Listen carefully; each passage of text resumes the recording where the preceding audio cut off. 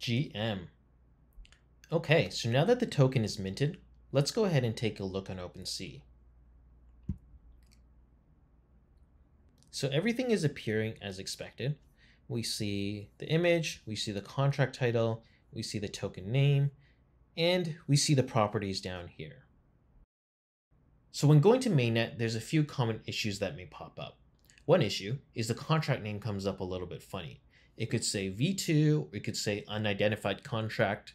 This is a simple fix that we'll be looking at in the next video, but all you'll have to do is click onto the contract and edit the contract settings. So what if the image isn't displaying properly?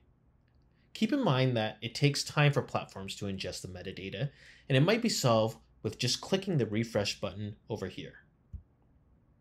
So let's say after that, it's still not displaying. Well, the first thing you want to do is double check if it's an issue with the token itself or the platforms displaying the token. So let's head back over to Studio, and we can click any of these links here. So we can try looks rare. We can try Rarible. If it's not displaying on OpenSea and it's displaying properly on all the other platforms, then the token is likely fine. And the issue in this case would be OpenSea ingesting the token.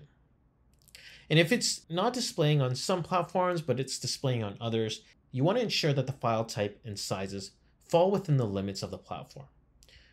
OpenSea has a file size limit of 300 megs. Foundation has a file size limit of 50 megs. And if you want to double check that the token was minted properly, all you would have to do is click this View Metadata button over here.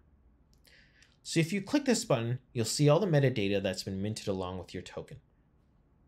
So you'll see the name, you'll see all your traits, and the one key thing here is that you'll see the image URL. This Arweave link is a link to the decentralized storage that holds the image of your NFT. So let's double check that this link was uploaded to Arweave properly and open it in a new window. So if the image comes up correctly, then the likely issue is with the platforms displaying the token.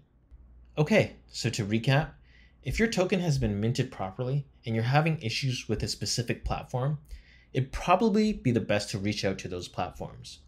Now, if the token metadata and Arweave link isn't showing up as intended, definitely reach out to us.